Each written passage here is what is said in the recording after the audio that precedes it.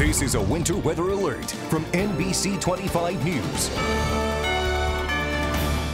Welcome back, everyone. I'm Meteorologist Ahmad Bajjey. Even in Saginaw, the snow is coming down hard in our southern counties. We're looking at possibly record-breaking snowfall. Here's what we've got going on across the area. We have so much snow actually on the way that we may break the 15-inch mark. That is the standing record from 1937 across the Flint area. So here's what we've got across the area. NBC25 triple Dopplers are storm warning system. We have winter storm warnings in effect across all of our southern counties, all the way up through the Tri-Cities as well, and I'll show you the snow total map in just a couple of minutes. Now, here's the storm as we see it right now. You can see the heavy blue still on its way towards our area. We're going to get more of a glancing blow now as we're starting to get out of some of the heavier stuff, but it's still going to be continuing on until about 9 o'clock.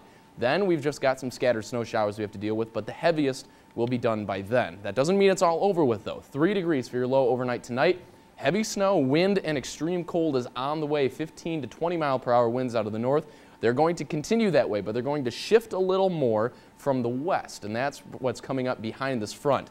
Now, you notice the low was actually higher than your high tomorrow. Well, that's because we're dropping all night long. 1 degree for your high tomorrow. Dangerous wind chills with this. Wind chills down to possibly even -40 by the time we get to Monday night. It's going to be extremely cold, and like we said before the break, make sure you protect yourself, keep your skin covered, and please bring your pets indoors. This cold is not good for anybody. West winds 15 to 25 are going to continue to make that extremely cold. 8 o'clock tonight is when we're starting our model into motion. You can see the heavy snow that moves on off out of the way. We start to get a little bit of a break, but still watching for lake effect snow showers all the way through the day into Monday afternoon. And as we head into Monday night, still watching for scattered snow, but it really starts to break up a little bit. And you can see there is relief just off to our west, but not really too much in the way of sunshine.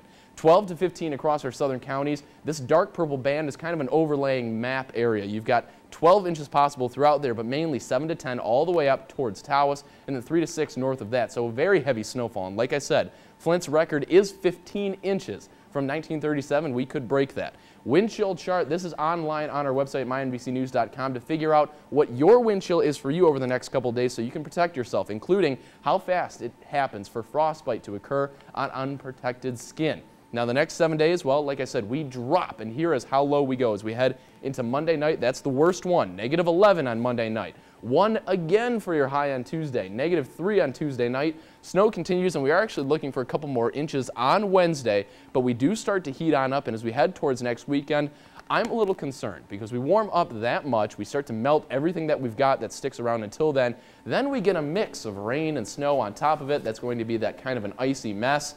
Next weekend, we're going to have to really focus on after we get past this really bad cold, but again, this extreme cold could break records because -11 on Monday night, that could bust the old record of -10. Brittany?